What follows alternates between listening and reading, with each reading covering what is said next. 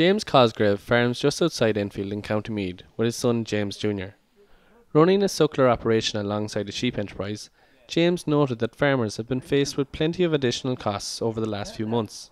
This year was the worst year we ever had. In my lifetime, was the worst year we ever had, because we had, this time last year, it was wet, very, very wet. We had to put in the cattle early last year.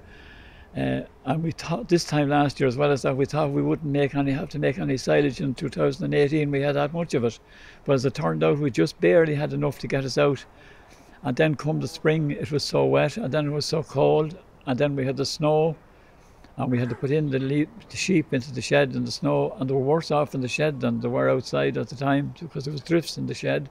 And then we had about 3 weeks or a month of normal sort of weather in May, and the grass was growing great, everything looked great.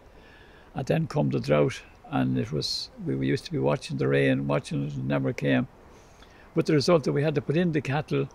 They didn't thrive as well. We had to put them in, and it has cost an awful lot of money to keep them in feed at the minute, And I don't think that, at the way the price of the beef is dropping, I don't think the cattle are. I doubt if they're marking time. That's about all we'd have to hope, because there's no reason for the price drop that's going on. James stressed that it is not sustainable for beef farmers to continue with prices where they are. No, it's not viable. It's not viable at all.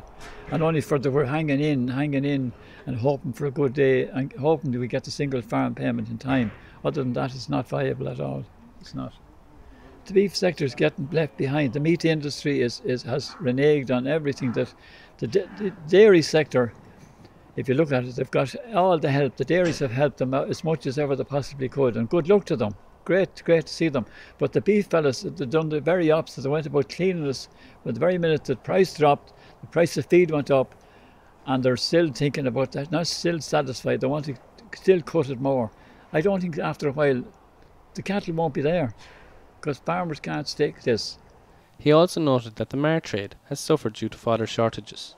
The trade in the marts is not very good because farmers haven't got feed, and you can't expect farmers to be buying cattle if there's no feed, or have to buy expensive feed. So it's not going to be viable. James believes the beef industry needs to show more support to farmers, or face losing them to other sectors.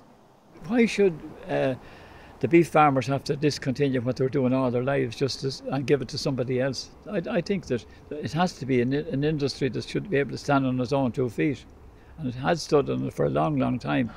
There was more money in it 40, 50 years ago than there is now.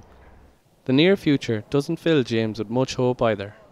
Beef needs to be €5 a kilo, and I can't see that happening now.